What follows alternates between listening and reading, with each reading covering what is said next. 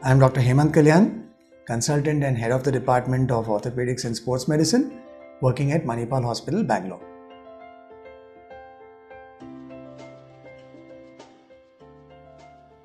This is a question that a lot of people ask. Doctor, what exactly is a knee replacement surgery? Now, in a knee replacement surgery, we hope to accomplish three things.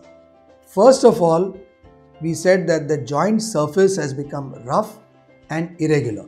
So we replace it with a perfectly smooth joint. So if you just look at this model over here, you have this part of the knee which is artificial, this part which is artificial, and the white plastic which is in between. So the surface is replaced by this material, top and bottom. This part goes on the surface of the thigh bone. This component goes on the surface of the knee bone, the leg bone, and in between the two we have a high density plastic. So you also have on the inner side of the kneecap a plastic component. So as we see here, there is a combination of a metal with plastic or high density polyethylene which replaces the surface of the knee and forms the new knee. So all the ligaments of the body are preserved. The muscles are the patient's own. Naturally, the bones are the patient's own.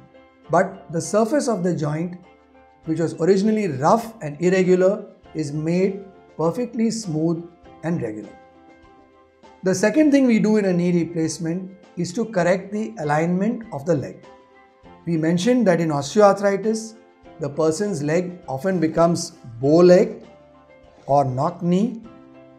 This is corrected at the time of surgery by balancing the ligaments in such a way that the person gets a nice straight alignment of the leg after the surgery.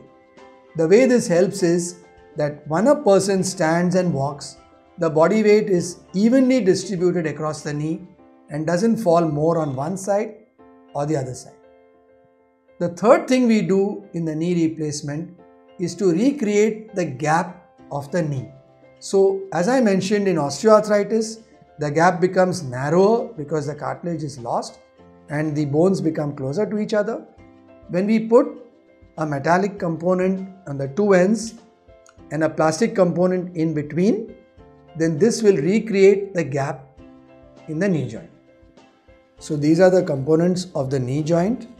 This is known as the femoral component, which lies on the thigh bone.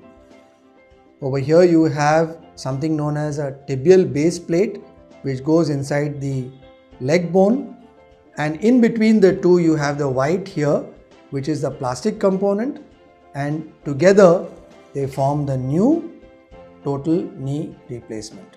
So this is of course a very skilled surgery, and we have a lot of tools including aid with computers, navigation, and of course the surgeon's own judgment and eyesight, which is the most key factor in giving a well-aligned, well-balanced knee which should serve the patient well.